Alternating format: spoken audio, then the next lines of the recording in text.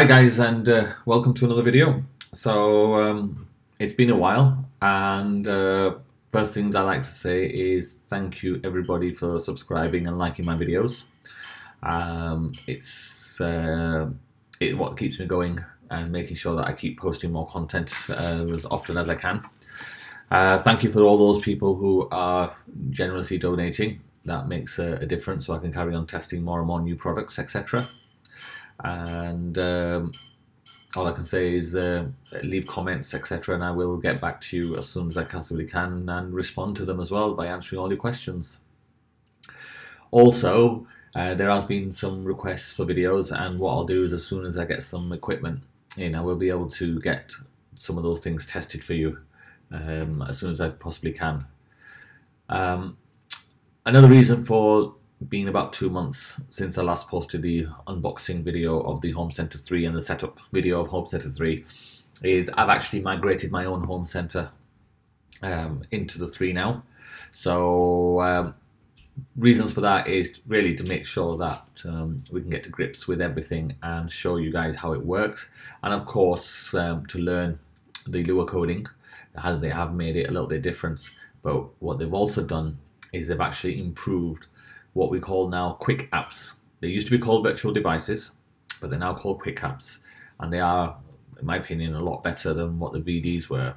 And you've got more options with them, and they're just like miniature apps. Everything can be included within the app itself, so there's no more third-party creating icons and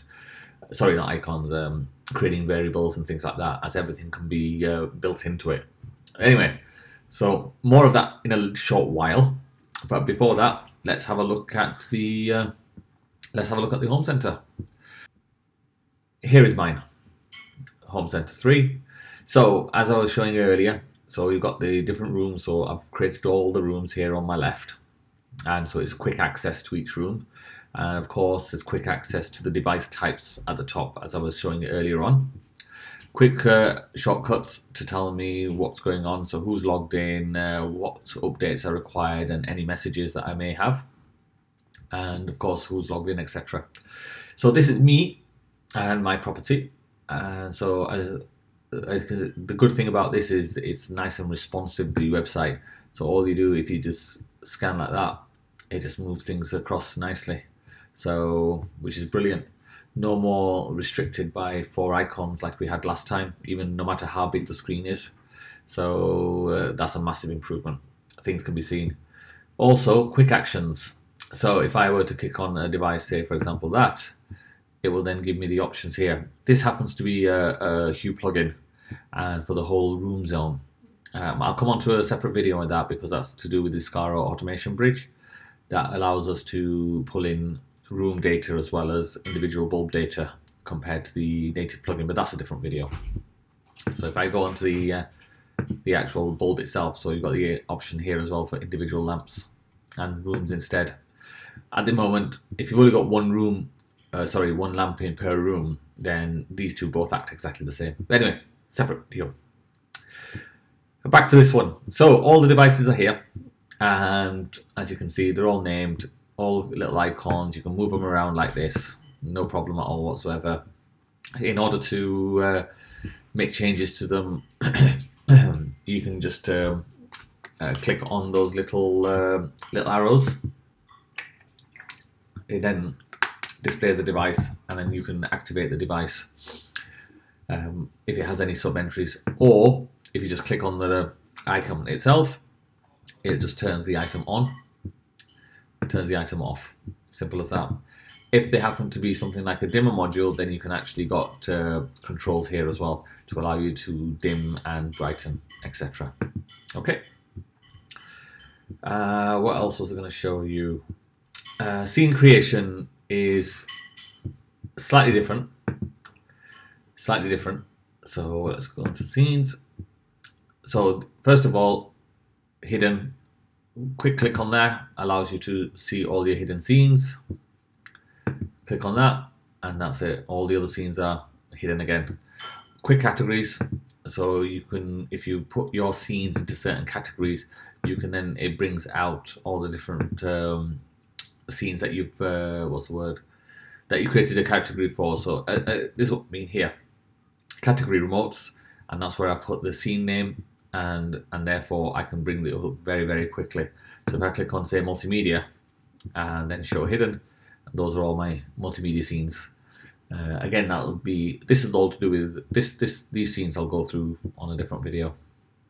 So that's how quickly we can go through scenes. So it's easy to maintain compared to the Home Center 2, where you always had to go into the scene and then hit hidden, show hidden. At least here you can click it anywhere you like, and it will go backwards and forwards between them all. In terms of scene creation, then we have ability to copy the scene, ability to edit the scene. If you do create a scene in block, you can quickly convert it to Lua and see what's going on. But the only difference is also they've got the scene creation is all to do with the JSON Lua, JSON coding, etc. So that's how it's different. So it makes it a little bit harder to work as well. So where do we go from here? Now, QuickApps is the other thing I was going to show you. If now back on devices, it all appears on devices, but they're not Z-Wave devices, they're not nice devices, they're actually other devices. So we click on others. So that comes up with all your cameras and things like that. So they work just as before, just like with the Home Center 2. And again, you can incorporate them into scene, so you can get pictures from any form of activation that you want to do. And this is the one I want to show you, thermostatic control. So the other advantage of QuickApps is, as well as doing the normal functions, we've also Sonos as well. But Sonos, again, it goes through my automation bridge. So here we've got a bit of color where we can actually create titling. We can pull the data. So these are the current set points for the downstairs thermostat. I can amend the timings, sorry, the temperature as I please, just by altering this using these buttons here. It will also tell me my current temperature and what the current temperature is, but I haven't run this in a loop on purpose as to help prevent memory. So we just keep clicking, you just click that to let you know what it is, current temperature is in the house, and therefore we can then set the set point appropriately. So as you saw, it was set to 22 and it was maintaining the house temperature at 22. The temperature I actually use is an average temperature of my ground floor. So all my ground floor rooms have got temperature sensors, add them all together, divide by the number of rooms to give me my average temp, and then I use that measurement to regulate the heating downstairs. That way I don't find that if, say, the hallway is cold but the rooms are warm, then it just warms up everything even more. No, it actually then gets a good average, and heat spreads and etc. So I find that a bit more efficient. Same with the upstairs heating. So, but the important here is you can actually then now get color. So you can change the colors, the fonts, and make it all interactive as well. See, the other thing we can do, if you don't want to go that, is hopefully soon I'll be working on the matrix as well. So make that a little bit more colorful by adding in custom icons to the different boxes, custom rooms. So instead of the word cinema, maybe have an icon in there instead.